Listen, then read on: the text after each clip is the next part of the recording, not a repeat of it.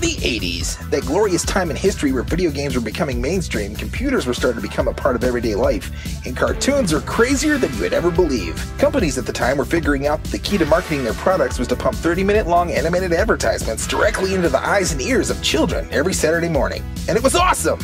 It seemed like every toy, movie, or whatever random product had an animated counterpart to take product sales to another level. Shows like G.I. Joe, Transformers, and Ninja Turtles, some of the biggest franchises from the 80s, were developed specifically to sell toys. Constantly introducing new characters and settings that you would find days later in the form of action figures and playsets.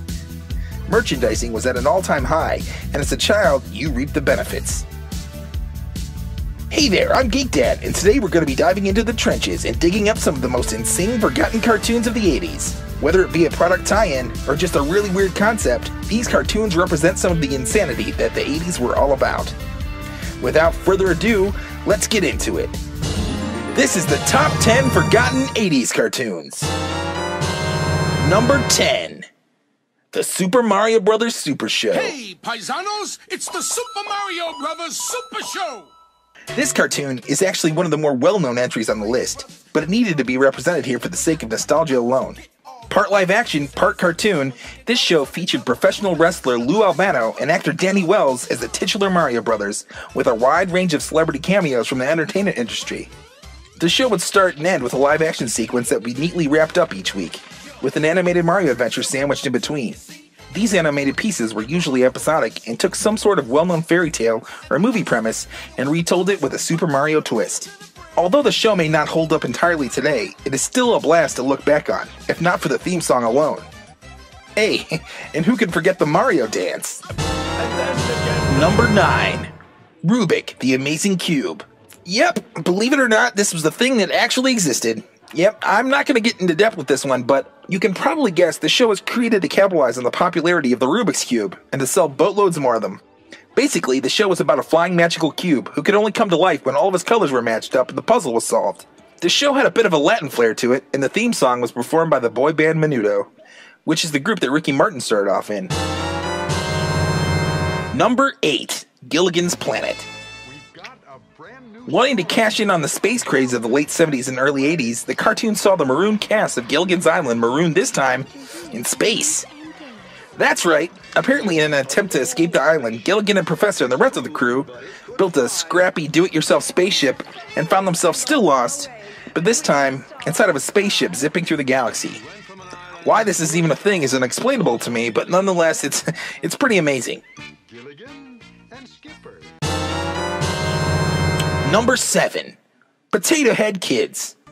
Even to this day, Mr. Potato Head remains a popular children's toy. Whether it be from the Toy Story franchise or just owning one themselves, everybody has at least passing familiarity with the brand. Back in the mid-80s, in an effort to sell more toys within the brand, Hasbro decided to release a line of mini spuds and create a cartoon to coincide with it. The show featured Mr. Potato Head as the adult father-type figure to a group of small children potatoes. The entire idea of this was a silly one, but I have memories of watching this as a child, and I had a few toys based upon it as well. Number 6. Ghostbusters.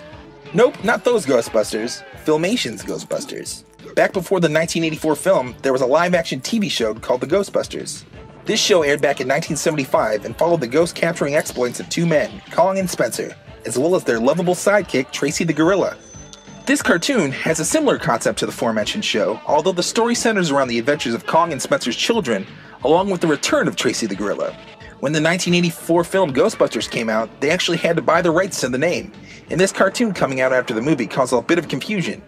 Which brings me to the next cartoon on the list. Number 5. The Real Ghostbusters. This show's title is a product of Filmation's Ghostbusters bursting onto the scene, in an effort to avoid audience confusion.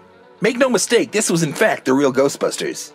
The TV show actually picks up right where the first movie left off, and even ties in nicely with the second Ghostbusters film. One of the major things you'll notice is these Ghostbusters look very different from their movie counterparts. Not only do the character designs differ greatly from the original characters, but they also receive individual color-coded jumpsuits instead of the brown suits from the movie.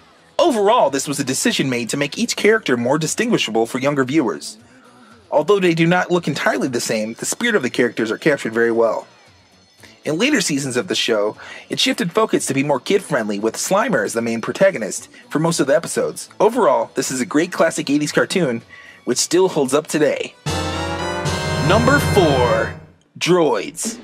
Star Wars Droids was an animated television series that features the adventures of C-3PO and R2-D2, who, over the course of their exploits, often find themselves in the company of new masters. This leads to a lot of new adventures. The series is set in the star system of 15 BBY and occurs between Star Wars Episode 3 Revenge of the Sith and Star Wars Episode 4 A New Hope. The animation is a bit dated and has a real vintage look to it, but if you're a Star Wars fan like me, it is a fun way to look back on these classic characters. Number 3. Mr. T. I pity the fool who ain't heard of this cartoon. Mr. T is an animated series that aired on NBC on Saturday morning from 1983 to 1986. The cartoon stars Mr. T as a coach to a gymnastics team. Yep, traveling the world while solving various mysteries. Not dissimilar to Scooby-Doo with slightly fewer monsters. At the beginning of each episode, Mr. T would have a live-action segment where he would pep talk the viewers and explain what was happening in the series. Mr. T was a huge cultural icon, and was huge in the 80s. I mean, who doesn't love Mr. T? And this show is crazy, but it embodies the essence that is T. Number 2. Alf. Who doesn't remember Alf? Alf the animated series, also known as Rick and Skip. In nearly every episode, a live-action Alf would appear at the introduction and conclusion of the episode, reading mail from fans. It was a pretty cool show and a classic byproduct of the 80s. Number 1. Hulk Hogan's Rockin' Wrestling. Hulk Hogan's Rockin' Wrestling is a cartoon series that originally aired on CBS Saturday mornings. It took place from 1985 to 1986. This was meant to capitalize on the wrestling craze that carried into the 90s. It featured the animated adventures of popular WWF stars of the time, mainly on Hulk Hogan and his team of wrestlers fighting against a group of bad guy wrestlers led by bagpipe-playing Rowdy Roddy Piper.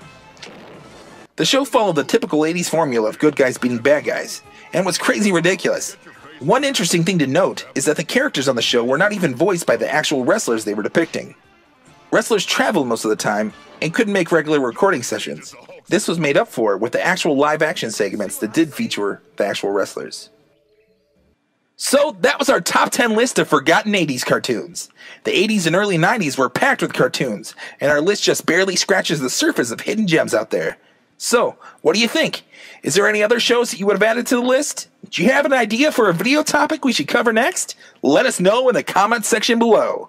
And don't forget to like and subscribe. It would be very, very appreciated. And as always, this is GeekDad. Over and out.